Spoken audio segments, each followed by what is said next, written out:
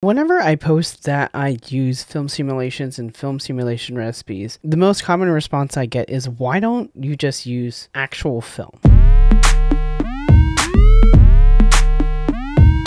So first things first, let's just define what is a film simulation. A film simulation is a digital preset that emulates the look of classic film stocks, mainly from the two different camera brands, Fujifilm as well as Ricoh, which is not as popular or well known as the Fujifilm film simulation recipes, but Ricoh has their own and they're pretty nice as well. What these do, they allow you to achieve the color and the tones that look like film and having them applied directly in camera. And mind you that these only apply to the JPEGs.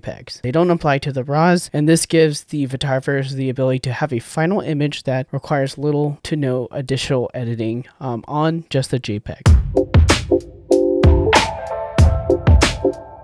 But one thing that we have to realize is that film simulations won't replicate film exactly. They just can't. You can't have zeros and ones replicate the kind of like magic of a chemical formula or a chemical reaction. It's just pretty much impossible to do that. So you really have to expect variations in color and tone when comparing them to the actual real film that they're based out of. It's not going to look exactly the same. And you have to be prepared to tweak the settings and adjust your workflow to balance the differences between digital and the film aesthetics.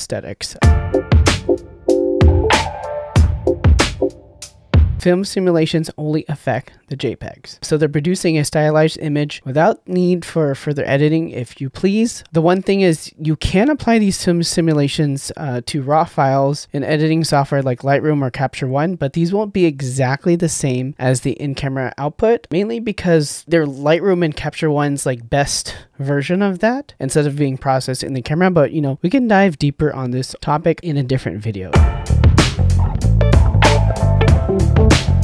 I was a wedding photographer for 10 years, and I spent a lot of time editing and processing raw files, upwards of 4,000 to sometimes even one time it was like 12,000 photos just for a single wedding. And I was also shooting raw for all of my personal work. And I just got to the point where I was tired of having to do something just to look at the photos. I wanted to be able to get to a point where I could take some photos a day and just ship those ones. And that's where the JPEG workflow kind of happens. It really streamlined my workflow when I transitioned out of professional wedding photography. I want to dive into specifically why I prefer using film simulations in my workflow. For me, they aren't going to be just a shortcut. They actually offer a distinct advantage over raw processing, and in many cases, I even find it more preferable than shooting on actual film. But before I share those advantages, I did want to take a moment to thank today's video sponsor, Squarespace. I've actually been using Squarespace for over 10 years now. Their templates and their easy-to-use interface make it incredibly simple to create and maintain a professional-looking website without any coding experience necessary. My Squarespace website was an essential part of how I built my photography business. It allowed me to showcase my portfolio, share recent work on my blog, and also receive inquiries from potential clients through my contact form. If you're one of those photographers that are relying on your Instagram profile as the sole place to share your work, as well as build your photography business,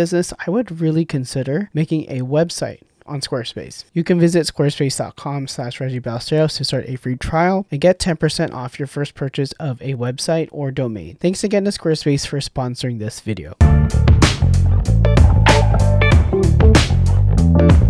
So traditional film is heavily dependent on color temperature. So it makes it a little bit tricky to shoot in varying lighting conditions without differences in color casts for your shots. For example, Cinestill 800T, that is specifically for, tungsten, like night scenes, and then Kodak Portra 400, that's mainly for daylight. So if you're going to waver into different color temperatures, you're going to see different casts. But with film simulations, I've specifically created a recipe that's agnostic to white balance or color temperatures out in the field. It performs consistently whether I'm indoors or outdoors or shooting at night, because the film simulation recipe is built around an auto white balance, and that's not really something that you can do when you're shooting with film. With film, you're also locked into a specific ISO, which makes moving between different lighting environments and different lighting levels a little bit more challenging. So with film simulations, you can have that, kind of like nod to a film look, but it still gives you the flexibility to bump up the ISO for low light situations and still kind of maintain that look. So you're kind of getting the best of the analog look with the convenience of a digital photography workflow.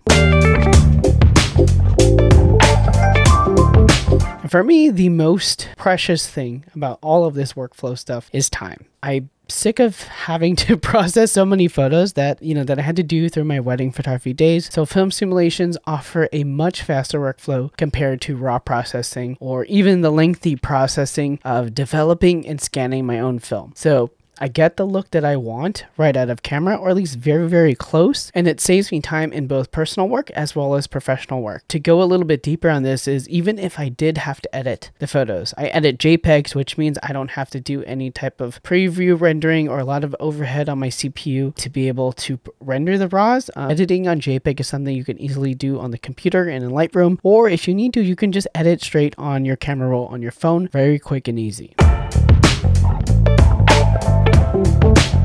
Shooting with actual film can get super expensive, from buying the rolls of film to paying for the development and the scanning, or if you want to do it yourself, investing in the equipment to develop and scan yourself is an investment, right? With film simulations, it gives you kind of like that analog feel without the ongoing costs. Make it more budget friendly, considering that I have a family, I have kids to feed, all that stuff. Like, I don't have a lot of money to be spending on film and development costs and all that stuff.